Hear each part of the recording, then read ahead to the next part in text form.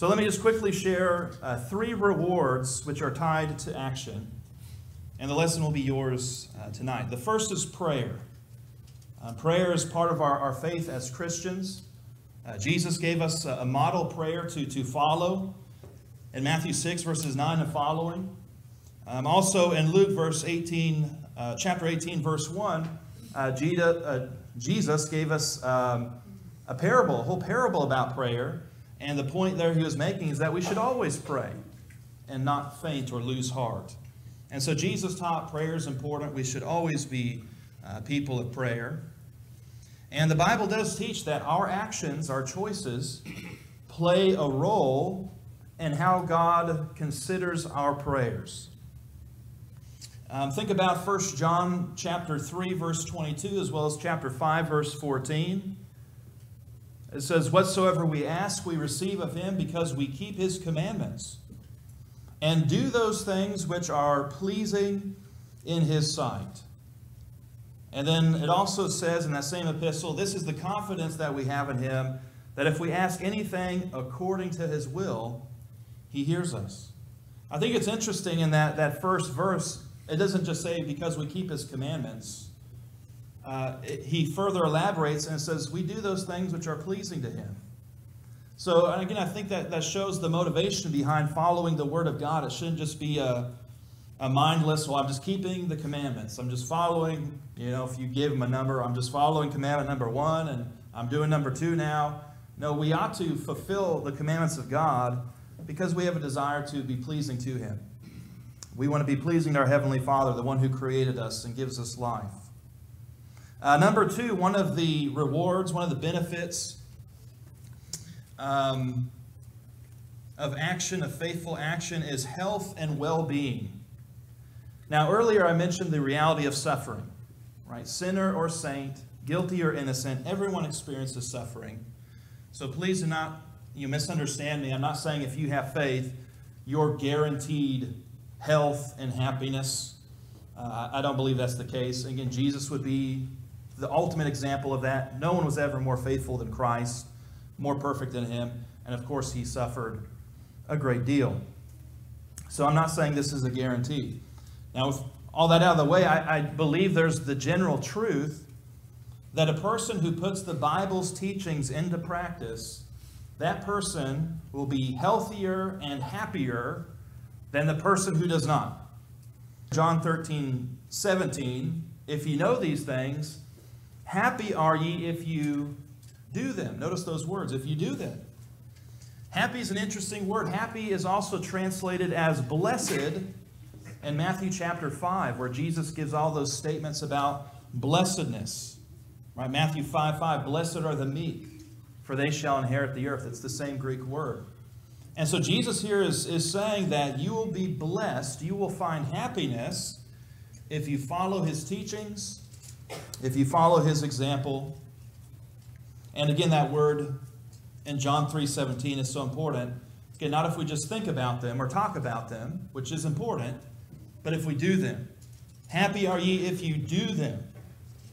Proverbs 13 verse 15 says, "Good understanding giveth favor, but the way of transgressors is hard." Right? The Bible says those who are going to sin, transgress the will of God, that's not an easy life. That's not living the good life. The way of transgressors is hard. Almost everyone knows there are serious health risks from promiscuity, drugs and alcohol, other vices. And the person who acts on what the Bible says will never experience those hardships. I will never have to explain to my wife that there's no money in our bank account because I've gambled it all away. Right? I'm never going to have to go to the doctor and worry about my liver because I decided to drink, I don't even know what they come in, a thing of whiskey every day or something. I have no idea what amount they come in. But, I don't worry about those things. That's never going to be a hardship in my life because I don't have a desire to do those things. Sin and vice create problems and hardships which can be avoided by doing what the Bible says. And so as a general rule, again, looking at what Jesus said here, you're going to be happier you're going to be better off, and generally speaking, I know there's exclusions to that. You know, some people just unexplainably get cancer or something like that, and that's sad when that happens. But again, generally speaking, you're going to be happier and healthier if you reject the ideals of the world and instead you do the things taught by Christ. And then lastly, regarding the rewards of faithful action, salvation. So again, there are physical rewards. The way of transgressors is hard. There are physical benefits to living a life of faith. But of course, there's spiritual benefits which are more important and longer lasting. In Matthew 7:21, Christ said, "Not everyone that saith unto me, Lord, Lord, shall enter into the kingdom of heaven, but he that," again, notice this word, doeth, right? Those who do the will of my Father, which is in heaven. And it's just amazing to me that this is such a popular teaching nowadays. You can turn on the radio and someone will say, call on Jesus as Lord, invite him into your heart, and then you know you're saved. Yet Jesus teaches the very opposite. You can't just call on me as Lord and think that's good enough.